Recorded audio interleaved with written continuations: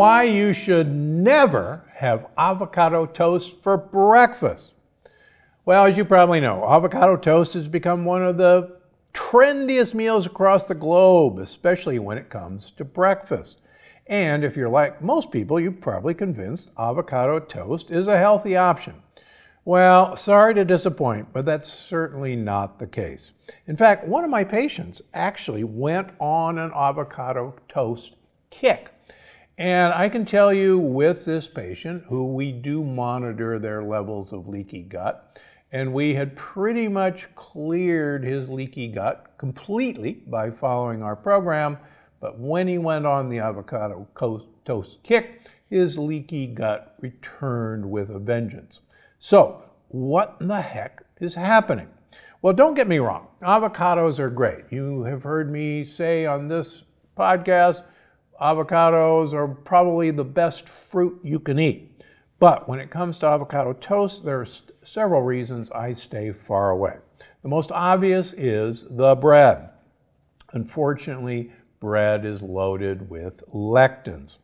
Lectins, as you know, are those plant proteins that are particularly common in wheat, rye, barley, that are one of the main causes of leaky gut, intestinal permeability. They're incredibly inflammatory. But interestingly enough, whole grains, whole wheat, whole oats, whole rye, brown rice are loaded with wheat germ agglutinin, which is a little tiny lectin that can actually cause major inflammation in your blood vessels, and you don't even have to have leaky gut for it to happen. This opens the door for actually fat cells to store fat. So WGA actually hits on to insulin receptors in fat cells and actually tells fat cells, no matter what you're eating, to please store more fat. Not the sort of thing you want from your food.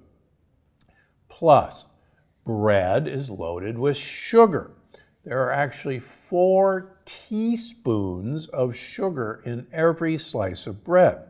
And as you know, sugar is one of, if not the worst thing for your health.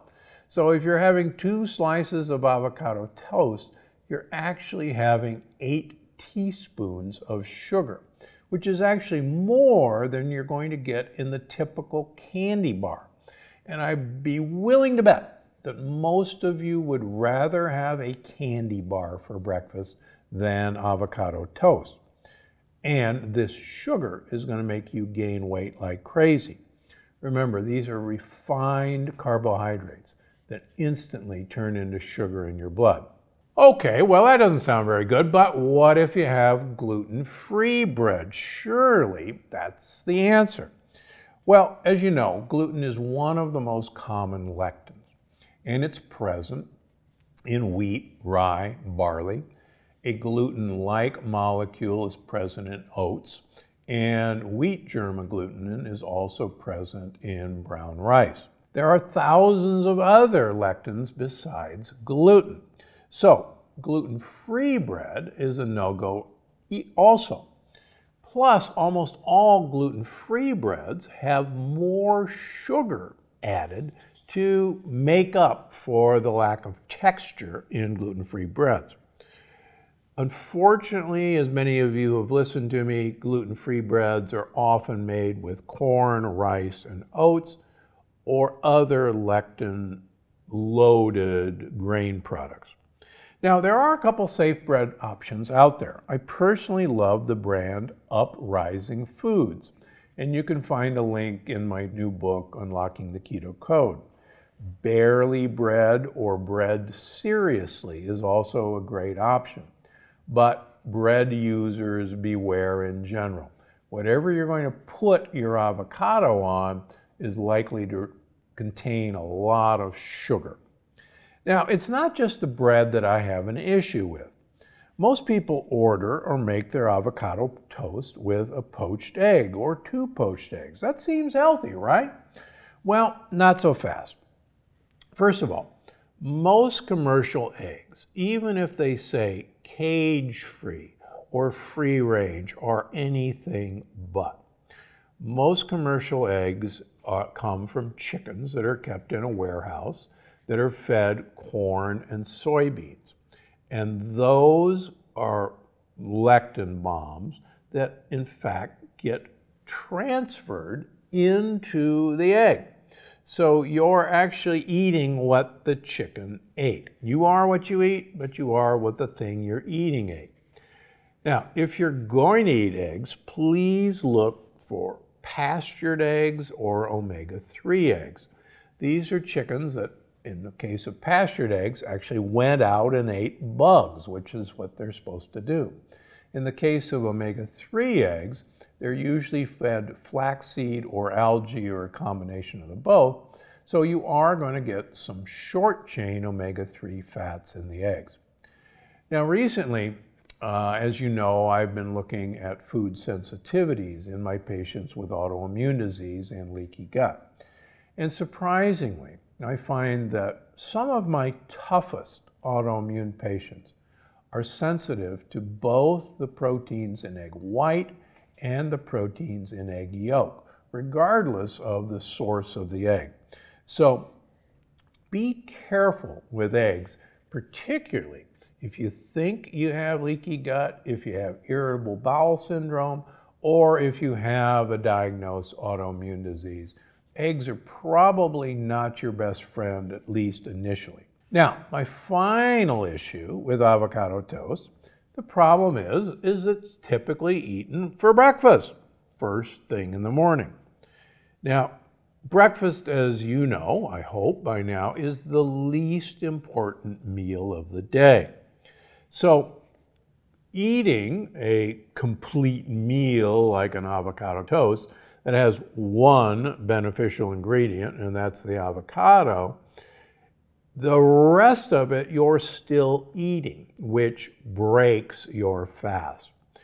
And anything we can do to prolong the period of time where we're not eating, beginning with finishing dinner, and then the next meal, break fast, the farther we can push that out into the mid-morning, the late morning, or even noon, lunch, the better you're going to be for multiple reasons.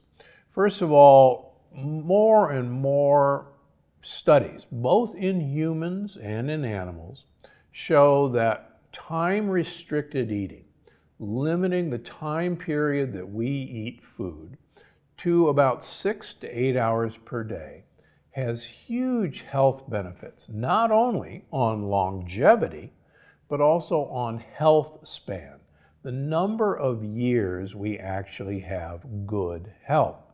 And quite frankly, it's not all that important with how long you live, it's actually how important with how long you live well.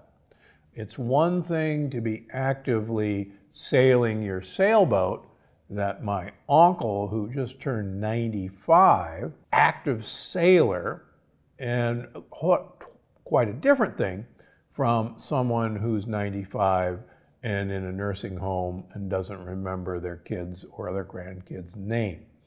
So it's health span that's important.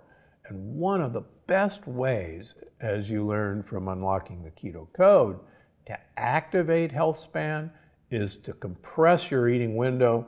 And the easiest way for most people to do that is to skip breakfast, or at the very least, push breakfast out later and later in the morning. Now, if you've got to have breakfast, there's better things to have for breakfast that can actually continue to activate ketosis. And that is MCT-containing goat or sheep yogurts, goat or sheep cheeses, or even MCT creamers in your coffee. There's a number of MCT-based bars that are also available that are primarily medium-chain triglycerides. And if you've read anything or followed me, you know that medium-chain triglycerides are a totally different form of fat that actually turn into ketones in your liver when you eat them. And the exciting thing about that is that you could have an MCT-based meal as breakfast, and it won't interrupt your ketosis. In other words, it will not count against you. So you can, I hate to use the word, have your cake and eat it too. So if you're going to break your fast, you're much better off with something that's going to continue your ketosis than something that will absolutely stop it, like avocado toast. Finally, if you really want an avocado for breakfast, please have an avocado for breakfast. Scoop it out, mash it up, put a tablespoon of MCT oil in your avocado, put some salt and pepper. That's the way to have your avocado for breakfast. Don't put it on the toast, and preferably, unless you know where that chicken, what it ate and where it got its food that made the egg, you're better off for now avoiding eggs on your avocado toast. Last but not least, if you're out and you want to order avocado toast, be my guest, scrape the avocado off, eat the avocado, and you'll be fine. You're definitely going to want to see this one. It turns out that great apes suffered a genetic mutation that allowed them to convert the sugar in fruit, fructose, into fat.